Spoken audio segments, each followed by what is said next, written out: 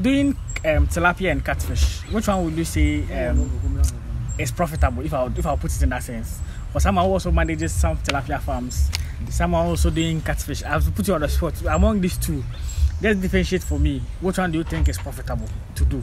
They are all profitable if you manage it. If you manage it well, aquaculture is a profitable business. Okay. So if you manage it well, it's a profitable business.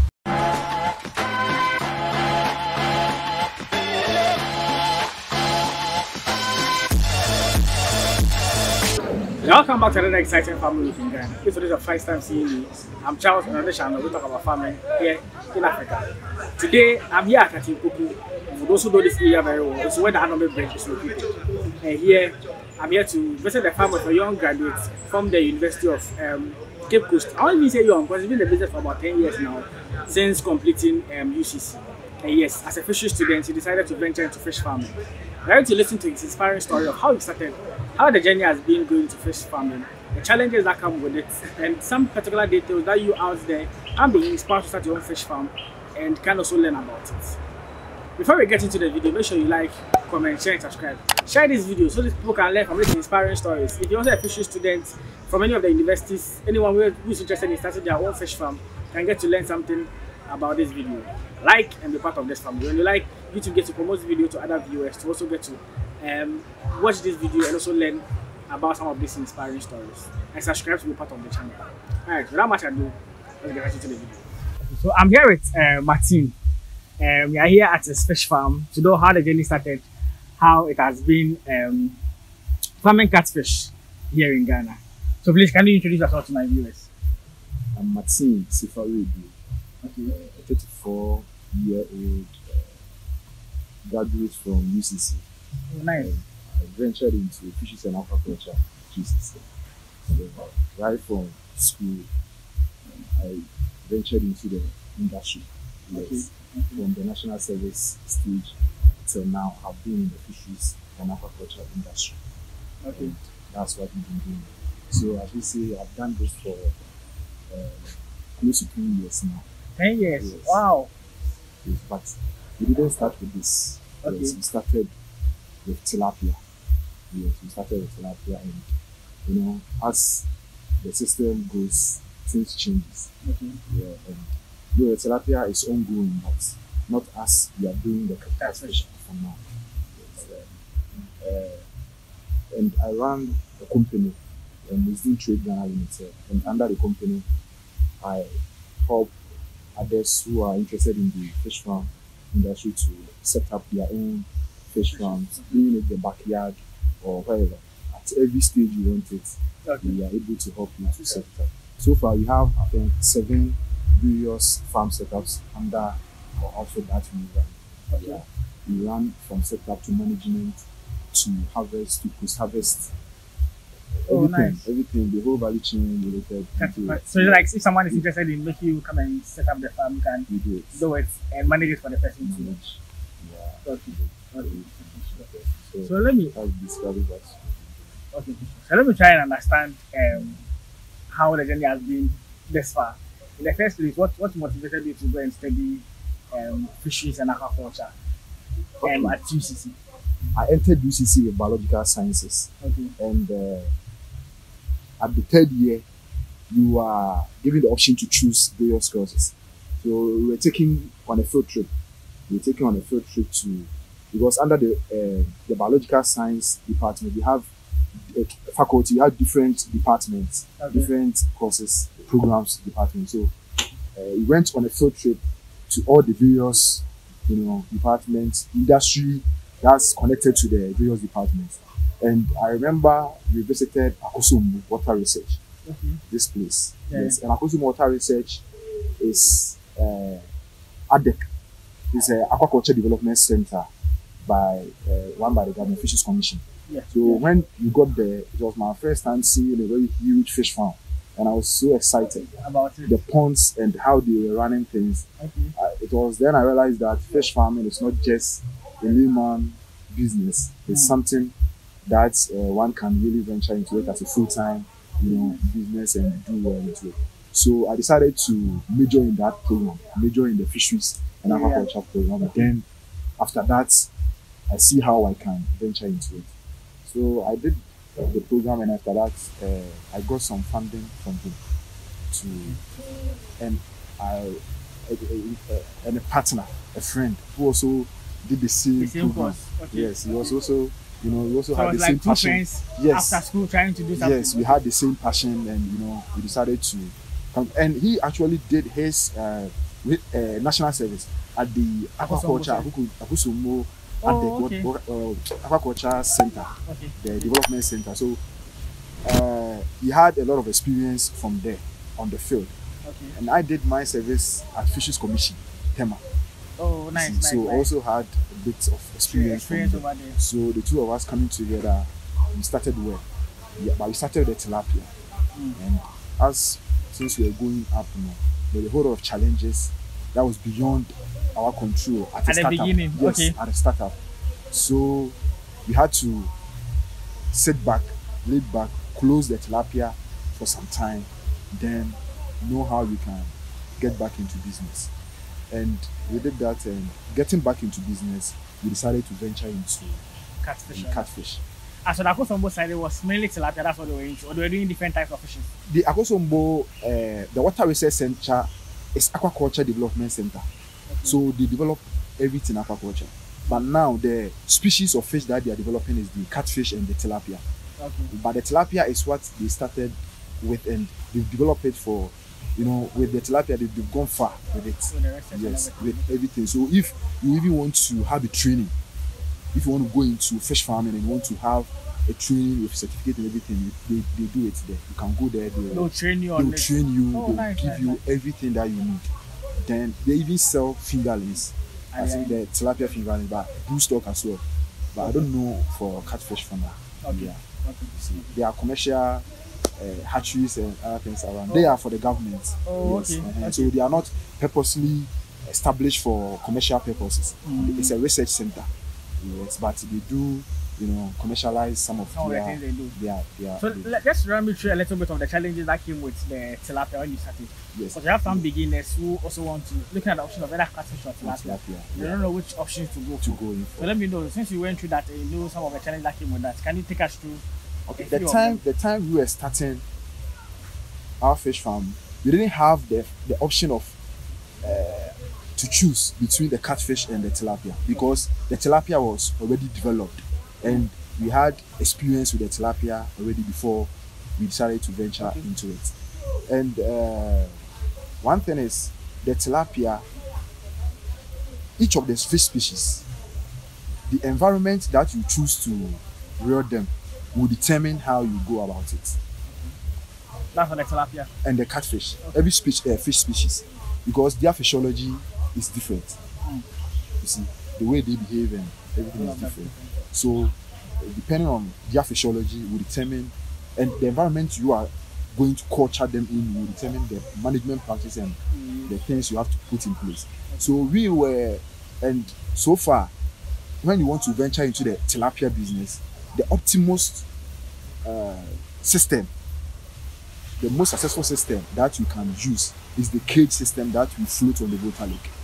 Oh, okay, that's for the tilapia. For the tilapia, yes. That is the most efficient system that we use for the tilapia, because the water lake is their natural environment. You see? And one other thing is, with the lake and the dugout pond and the tanks and all that, tilapia, you know, the fish, when you put them together like that, we have both sexes in there. That's the male and the female. With the tilapia, they do inbreeding. They do inbreeding. So when you put them in a dugout pond, a tank, or any holding capacity like that, they will do inbreeding, and it will make your management very difficult. Because, for example, you've stocked 1,000. After a month, they've inbreeded and they've, you know, the eggs hatched, and you have, yes, and you have a lot, about 10,000. How are you going to feed? Perhaps you plan to feed the 1,000, and you don't even have the capacity to take the excess out. You see, so the best and efficient system was the cage system. And you know, the water lake too is zoned. We have the upstream, the dam, and the downstream. The upstream is beyond the Akosombo Dam. That's where the fresh water comes from the source. Okay. And after the dam, that's the Akusumo Dam and the Akuse Dam. The basin in there is the dam, like that basin, the water. That's where the dam itself stretches. Yes. And if Akusumo Dam is closed and Akuse Dam is closed, all the inflows remain in the water. So the water quality in that stretch gets bad. I get. So during our time, some farmers didn't know this, and they were floating cages here. They were putting a lot of investment in there, and one day, just a day, the water goes bad and all your fish are gone.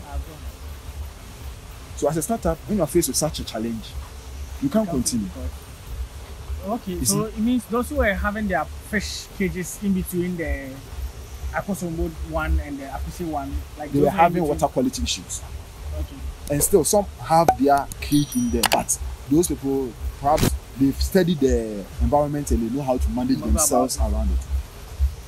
But it wasn't a good location for us. So we started here and we had challenges. So we later moved to the upstream. Okay. And the upstream too has its own challenges. Okay. You see, okay. the upstream too has its own challenges. At the upstream, the water surface area is broad. You see, so the cages that we float, when you are not able to give it heavy anchors, wind blows them away. Sure. Sometimes the winds even break the cages. Wow. Yes, the metal galvanized pipe, it shakes them like that. You know, it's welded together. Yes, it shakes them like that, then it breaks the cages. Before you realize your cage is gone, your fish is gone. Nice. You see, so those are the challenges that we face with the tilapia. Okay. And the general challenge, marketing. It's not like you don't have the market for the fish. Ghana, we have a consumption, like a demand and supply gap of about 400,000 metric tons. The demand and supply gap of 400,000 metric tons of fish annually. Wow. Yes. And we can't dwell on importation to bridge that gap. Yeah. It's only aquaculture. So when you have your fish ready, the market, there's no problem. But pricing and the marketing strategy, it affects the farmers a lot. So if it doesn't go well for you, you may not be able to continue. You may not be able to continue because there's no regulation, there's no system, standards to. A farmer may decide to price his own fish depending on how he feels. There's no answer for pricing. I understand. There's no standardized price. All catfish farmers send their fish are like you understand like this per kilo or something. Yes. There's nothing like that. Someone can reduce the price, and a buyer will be bargaining based on that price. I get you. You see, sometimes the farmer will be found wanting we didn't have a choice to sell and either break even or get his money and go and sit somewhere. You see. True. Yes. True. And right now, there are other ways you are trying to, bring in to help with the marketing issue. Okay. Yes. Agro processing. When you process agro products, you add value. Yeah, you add value. So you can also sell and get more. So those who are able to smoke their fish and sell, they are making something. So let's come back a bit. I know you've zoomed into the challenges straight away. So for tilapia farming, I have quite a number of videos on that. I think I visited some farmers along the stretch from this at Akuse and all of that, to tilapia and all of that. So if any of you want to go and learn about that one too, I'll link the video in the description side so you can check those ones out. But here I'm focusing on catfish. I want to know how long did you guys transition from the tilapia to the catfish? When has the catfish started? Like when did it start? Catfish has been with us since aquaculture has been around. Yeah. But the thing is, the rate at which people are venturing into it. Now, looking at the growth rate for the past 5 years, I think it's good. It's very encouraging. People are really venturing into it. People are really venturing, especially the youth. Yeah. They are venturing into the catfish. And now, all the other aspects, like the value chain in the catfish farming, you can get everything. You can easily get it accessible and available with us. Unlike first. It was difficult to get very difficult to get catfish farm inputs. because the Nigerians were doing it a lot. So sometimes if someone wants to purchase blue stock to start a small hatchery, they have to go as far as Nigeria to get a correct blue stock. Like the, because one essential thing about farming, fish farming in general, is the seed. The seed, that's the blue stock that you use to produce your fingerlings. Yes, if you have quality blue stock, you get quality fingerlings. Then with talking about quality fingerlings too, the quality parameters I'm talking about, disease resistant, fast growth rate, and all those things. Yeah. Sure. So I want to know, how long have you been doing the catfish itself? Personally? Yeah, personally. Oh, it's been 4 years. 4 years, yes. That's nice. That's nice. That's after you guys stopped the tilapia. The tilapia, personally, we closed our farm, but I was still working with some tilapia farms. Okay. Yeah, doing management and other things for them. But personally, the setup for the catfish farms that I started doing for people, and I started doing for the past 4 years. Yes. Okay. It's been 4 years now since we started establishing for people and doing all that. Sure. Okay, so doing tilapia and catfish, which one would you say is profitable, if I'll put it in that sense? For someone who also manages some tilapia farms, someone also doing catfish, I have to put you on the spot. Among these two, let's differentiate for me. Which one do you think is profitable to do? They are all profitable if you manage it. If you manage it well, aquaculture is a profitable business. Okay. I don't like, so if you manage it well, it's a profitable business. Yeah, even with the tilapia, if you manage, because the challenges I was talking about, they are manageable. If you have the capacity to manage them well, it's profitable. It's very profitable. Okay. And there's demand for fish. Demand for fish. But I know some people too complain that they have fishes, they are not getting people to buy. These are some of the challenges that people also complain about. Yes, that was what I was talking about with the pricing. If they are not getting people to buy, it's probably because of the pricing. They are not ready to take the price that you are giving to them at that moment, because they may be looking at their cost of production, the things that has gone into it, and the price you are coming to give. Probably they may not make anything, so they will wait for a good price. That was when they will be complaining. But they should use if they are in the water too. You are feeding them. Incurring more costs. So it all comes back to the management. So you should know when to sell your fish, and you should know what has gone into it. Then when to sell, so that you will not be losing. Okay. You understand? Okay. Yes. Okay. So we look at the second. We look at the management, how to go about it. Some detailed information about it in the subsequent videos. So if someone wants to start, or if you're only starting this catfish, how much did this cost? What's the cost? The capital involved in starting the catfish? If you give an estimate for us. Fish farming is a very capital intensive, venture. Okay. It's a very capital intensive venture, and depending on the system you want to run, the cost will depend on the system you want to run. Okay. Yes, because this is not the only system that you can use to run a catfish farm. You can decide to do the dugout pond. You can decide to do the concrete tanks, and you can decide to do the tarpaulin tanks, the tarpaulin ponds. This one is quite recent, modern. Yeah, the tarpaulin pond, because most people are using that one most of the time because of land management and other things. Yeah. So, in terms of the costing, I don't know. I can't generalize it. You understand? Because someone may decide to go into dugout pond, and the labor that may incur in digging the dugout pond will differ from locations. The person will come and do the digging and all that. Yes, it will differ from location. It will differ because those definitely workmanship in the city wouldn't be the same as the village. Yeah, definitely. Yes, and so the labor that you use and other things, other inputs, variable inputs will determine the cost. So there are some costs. That one there is general. That's the feed cost and the cost of fingerlings. That one there is general. Okay. And that one we can talk about that one, but to say that this is how much. I'm talking about the setup. Like, let's say, you see, for someone who are watching this video, he has seen the setup you have here. He may also just I want to have something similar to okay. So what's the estimate of? So we can do an estimate for, let's say, a 10 by 10 tarpaulin tank. Okay. A 10 by 10 tarpaulin tank, to run it to finish, will cost you 12,000 Ghana cedis. As in one by The setup 10 by 10. One 10 by 10. 10 by 10 pot. The setup and the running it for one production period. Okay. Yes. So let's break the production profile. So let's say from the point from fingerlings to the end of the 6 months period. Yes, 7 months period before you sell. Is it with feeding and everything? Everything. Okay. Everything. So with the feed, how much does the feed go for if you are to, let's say for one production period you're talking about, how much do you give an estimate for the feeding?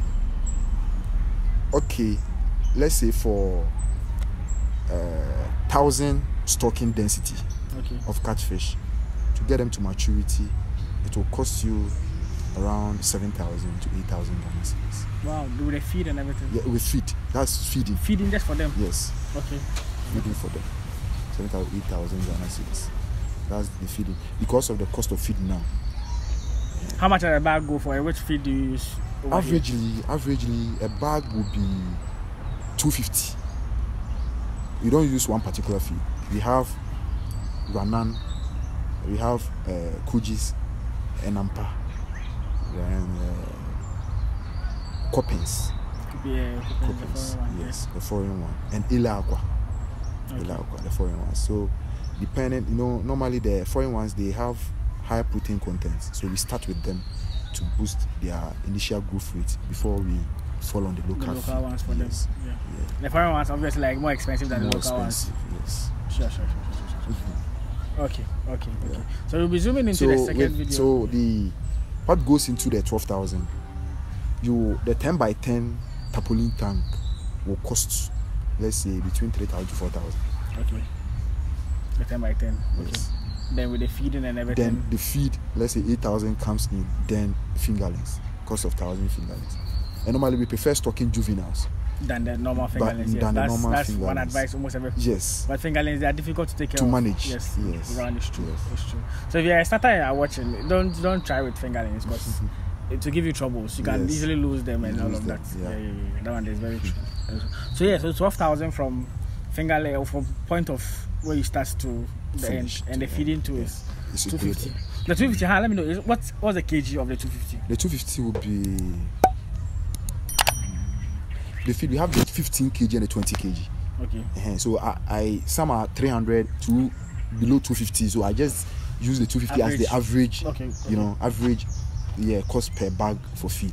Because there are some, as we said, the starters, they are very expensive. So you start, some even cost as much as 400 cedis or more for 20 kilos. Yeah, and we have some that are 15 kilos. That's the Ranan. That's 50 kilos, and that one is 240 cedis. Oh, okay. That's for the mature sizes. Yeah, that's from 4 mm going. Yeah, upwards. And the others that are 280 something, 290 something. 295, 285. So average, I use the 250 as the average. Okay. Yes. Okay. As the average. So I keep getting, so now you spoke about challenges of tilapia. Yeah. Now, but running a catfish farm or a catfish business, what do you say are some of the main challenges that you face, or you feel most catfish farmers face when it comes to running a catfish business? Right now, one major challenge with fish farmers in general in Ghana is, education. Because education goes a long way when you are well educated in the thing you are doing. Yeah. It goes a long way to help you solve a lot of issues. And animal farming, one major issue with it is disease control. Disease control. And every fish farm will tell you the mortalities that happens, all of that is because of disease. So if you don't know the type of disease that has affected your fish and how to control it, you found one thing, you can lose a lot. You see. So one major challenge is diseases. Diseases in catfish farming. Okay. Yes. And we can talk about the crackhead disease. That's where you see, How does that one affect them? That one, and first we can talk about the causes of diseases in the catfish. It may be because of pathogens from the environment that you are operating. The pathogens may affect the water, or it may be from, the fish, their resistance level. Because you may be giving them, a feed which doesn't have the right minerals and vitamins to give them that immune to prevent to give them that immune level to prevent them to be resistant to diseases. You see, so you check the feed quality you are giving. Then the pathogens from environment also causes, and also the water. How frequent you change your water? Because when they remain in the water for a long time and the water goes bad, it can tend to also affect them. You see, so fish farming, one major thing you should be doing a lot is monitoring. You monitor their physiology so that you know when they are behaving awkward, then you know that, okay, let me check if they are being affected by a disease. Then you know the type of disease which has affected them, and also the treatment that you give to them. You see, so that's a major challenge. And the general challenge, finance. Finance, because sometimes even and one other thing, inputs. You see, now there are diseases that the treatment, it doesn't cost much. That's the ones we use, bitter leaf and those ones. Can you name some of the most frequent kind of disease that affects them, and maybe some suggested solutions a bit that comes with them? With a crackhead like this, that one, the symptom is you see the scar, the head parts. You see that reddish, the head parts, like the upmost part of the eye. You see it turning red, like a sore at the head part of the fish. That one, and the moment they get infected, the red will, it will eat into the scar, and once it eats into the scar, it dies. Once it eats into the scar, it will definitely die. So when you see it like that, for the crackhead, when you see, you first of all have to drain all the water out, and you stop feeding the fish. One thing is, when you see your fish being infected with any disease, you take water out, you stop feeding them for some days, a day or two. Then you do the treatment for them, for them, till you see that they are doing it before you can start feeding. Yes. Because when they are infected with a disease, their immune system, everything is down. You don't pressure them with you see. So you don't feed. And we have jaundice in catfish too. That's where you see their swollen abdomen, yellowish, like that. That one too is caused by similar issues. So that one too, you take the water out, then you can do bitter leaf treatment for them. And with the crackhead too, you can do salt bath treatment. Salt, and yes. And there are other chemicals on the market that you can buy to apply for them, to treat them. That's for example, we have this Fluxinol 20. It's very efficient and potent for the treatment of such diseases. And bitter leaf too, is purely organic and is good to treat such diseases as well. So those are some of the common ones you can think of. Okay, let's be clear from them. So someone is watching us, he's interested in, maybe from our conversation, he wants to start catfish and all that. What is that one advice you give to the person who wants to venture into catfish farming? I've already made touch, but let me put them together. You see, the first thing the person must take into consideration is the location. You see, we didn't locate our site here by chance.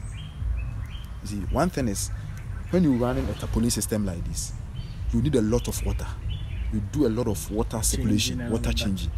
And imagine if you're in Accra and you are buying water, the cost of water alone will surpass the cost of feeding, because you'll be buying water every week. So your cost of water, imagine you are buying about 300 cedis cost of water every week. Crazy. You see, it will eventually surpass your cost of feeding. And cost of water is not something you must even cost when you are doing your expenses for the farming. So locating our farm like here like this, you have the water in abundance. It's from the dam over here. Yes. See, so one thing is, you look at your environment, and the things you must factor in looking at the environment is water, source of quality water, not just any water. Water that's free from pathogens. You see, chlorine, iron and those heavy metal poisoning and those stuff, minerals. Then also security, proximity to human settlement, and also you site it at the place that all the other inputs you can easily assess it. Yeah. Imagine you have a farm somewhere, and when you are buying feed, it must cost you a lot to convey your feed to the space. Yeah, you incur transportation cost. So you consider all of that. Okay. And also, when you want to go into it, after you've secured your site and everything, you look at if you want to buy juveniles or fingerlings, you look at the seed very, very, very. You have to take you pay much attention to it. Where you are getting them. Where you are getting them from. Okay. You may stock. You'll be feeding them. The growth rate wouldn't be helping. So eventually you lose. They're very true. Yes, eventually you lose. Okay. So you check your seed. Then also your management skill. If you don't have any knowledge at all, you have to learn. Yes, because fish farm, the feed that we give them, we even calculate. There's a feed chart that as a fish farmer, you must know. The ratios and all of that. You see, we did sampling today. So the weight that we have, we are going to use it to calculate the feed they'll be eating daily for the next month for them. Okay. So that we can purchase in bulk. You see. Yeah. So you must learn all those things. Sure. You see? Yes. So if you want to learn more about it, in the second video we're looking at more details, how to start, some information that will be useful to you, even with the feeding. We'll go into details and types of touch base on all of those things. So the last one is, there are more youth who are watching us and there's no jobs. Yeah. People are not finding things to do. Be a person be kind of, but they don't know what to actually do. What advice will you give to the youth of today if you are speaking to them? What advice would you say you would give to them? As I said, aquaculture is a very lucrative venture. It's a very lucrative venture that, if it's given the needed attention, I believe it will go a long way to solve this youth unemployment issue we have in the country. Yes, it will go a very long way, because one small-scale farm can employ from 1 to 5 staff full-time. Yeah. You see, and a medium scale, if you have, let's say, about hundreds of those small and medium scales all over, it go a long way to help this, unemployment issue. And if you are a youth and you have interest in it and want to go into it, this 12,000 that I mentioned, it's not small. Yeah, but there are small ways. Yeah, there are small ways you can it. Also go into it. Okay. You understand? There are small ways you can go into. Maybe you have a good water source in the house. Even if you have pipe, normal Ghana water pipe water, you can use it. But that one, there are ways to treat it, to use it. There are ways you go about it in using it. Yeah. So if you have it and you want to start something small at your backyard, you may not be able to afford the 12,000 capacity with everything. So you can go in for this. They have this white poly tank, white tank with the metal frame around it. You can decide to get one, and start with, let's say, 100, 150 catfish, then manage it in your own way. Definitely, by the time you sell, you will get something to, continue. Sure. And if someone sees what you've done and they have interest, they may even decide to help you, support you to expand. I'll tell the youth that if you have the interest or you have the passion for it, you may not, have the chance or capacity to get huge sums of money to start, but your small way, you can start it. In a small way, you can start it. Yeah. Yes. And I'll encourage everybody who has the passion to start something like that to go into it. You won't regret. You will never regret at all. And also the aquaculture industry, there's a whole lot of value chain in it. It's not necessarily just the farming. Okay. You see, you can decide to also go into the hatchery system, whereby you only hatch the fingerlings, supply to the farmers. Yeah. And you can also decide to go into the marketing. Right now, we have point and kill joints pop around all over. So you can decide to, do procurement for them. You go to farmers, buy from them at a rate, go and sell, supply to this joints, restaurants, hotels, all those people at a rate. You are not farming, but you'll be getting something. True. People are doing it and they are making it. Yeah. You see? Okay. Yeah. So sometimes too, you can, there are people who also buy the fish.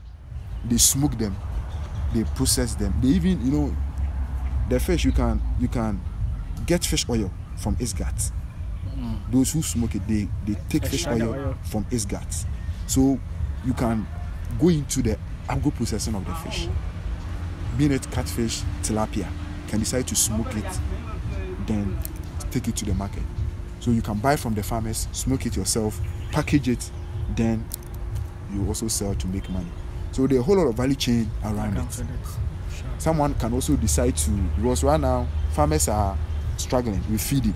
So someone can decide to venture into feed production, like low cost of feed production, or maybe give us an alternative, you know, venture into an alternative ways to feed our fish. Because, you know, in advanced world, they have ways that they feed their fish, not solely depending on fish, this fish feed that we buy. People grow worms. Oh, wow. Yeah, they grow worms from, they call this dark horse fly or something. There's this dark horse fly. Those bigger flies. Yeah. I've seen on most people used to even feed their poultry animals. So they grow worms, and there's a name for it. I know what you're talking about. Maggots be like that, big maggots. Yeah. So someone can decide to learn that, venture into that, just do that and supply farmers. Farmers will buy. True. Yes, myself, sometimes we buy wavy. Do you know wavy? Nah, what's that? 1,000. The small 1,000 fish, the fresh one. We buy from them, give to the fish. Oh, okay, and they consume. Yes, it's very good for them, because when they're in the natural water, that's what they eat. Yeah. So I supplement it with the normal feed that we buy, but it's not every day that we buy, because that one is too expensive. Yeah. You see. Okay. You see. So someone can decide to venture into something like that. So the whole lot of value chain around the aquaculture, not just the farming alone. Yeah.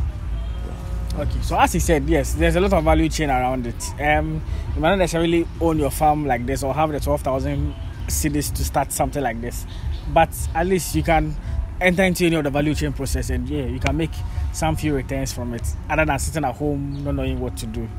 Okay, so we'll end this video here. In the next video, we're going to look at how one can start information when it comes to feeding, water management, the pond, everything basically about catfish farming that will be useful to you, for you to learn about it. So if you want to learn more about it, make sure you catch me in the next video where we take care or go into details when it comes to that. All right, before we end the video, make sure you like, comment, share, and subscribe. Let me know your comment. Let me know your thoughts. What your experience too has been farming catfish. Whatever it is you want to share with us on catfish farming, let's just know your comments in the comment section. Like this video and subscribe, and I'll see you all in the next one. Peace out.